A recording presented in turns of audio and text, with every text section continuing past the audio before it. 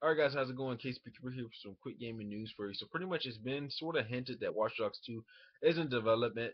So pretty much based on a leak-in profile of the name of Jolene Rosie, I think I'm saying it wrong, who is based at Ubisoft Paris. He had an announced game listed in his profile alongside Watchdog and its Bad Blood DLC before removing it, and unfortunately the people over at Video Gamer managed to grab a screenshot of it. So pretty much the screenshot, it shows that the position of Mr. Jolie, who is a senior gameplay programmer, pretty much stated his his time at the company from December 2013 and calculated that to present, which is a year and 5 months. And under the project, it says Watchdog slash Bad Blood slash Watchdogs 2. So pretty much anybody who has played a Watch Dogs game, it was well, when Watch Dogs was released, it was actually pretty good. I had a great time with it. There's a lot of doubts out there. There's a lot of people that didn't really say it didn't live up to expectations. It didn't really live up to its full expectations to me, but overall, it was still a pretty good game. Gameplay wise, it was amazing. Story wise, it could have been a little bit better. Voice actors can be a little bit better. Especially those controls on the car and the vehicles, they're real crazy. Especially with the trucks and the cars.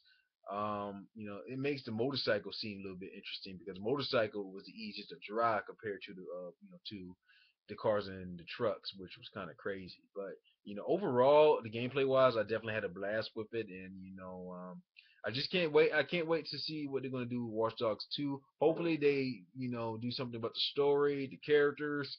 Do more about the gameplay because there's a lot of stuff they actually sort of kind of teased and a lot of and built up that in the previews and stuff like that before the game actually came out that we wasn't really able to do. So I'm like, okay, we got like a mixed bag of what we wanted to do, what we didn't really do, but it would be pretty cool, and it right now has a lot of potential. And like I said, original Watch Dogs to me wasn't really bad. It was pretty solid. Definitely has some lacking areas and some lacking elements to it, but overall, I had a blast playing the game. And along that, Dead Island 2 has been delayed to 2016. It seems that people at Deep Silver delayed the game along with Homefront, which is coming out 2016. They needed more time to it, and pretty much they apologized to the fans because based off they delayed the game, and many people were actually looking forward to it.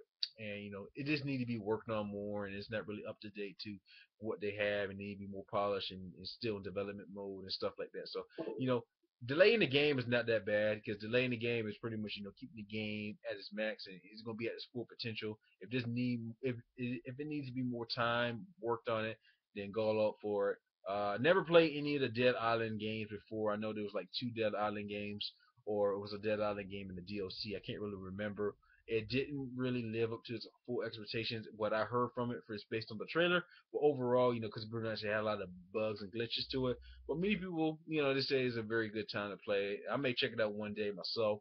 But yeah, that's pretty much about it. Like, comment, subscribe. Let me know what you think about this gaming news, especially the first one. Have you played Watch Dogs before? Let me know about it. If you are you excited about Watch Dogs 2? I think it still got potential to it. It didn't really live up to its full expectations on the first one, but it was still solid enough in gameplay wise that it kept me hooked up to the very end. So that's about it. See you guys later in the next gaming news videos. Have a wonderful day, everybody.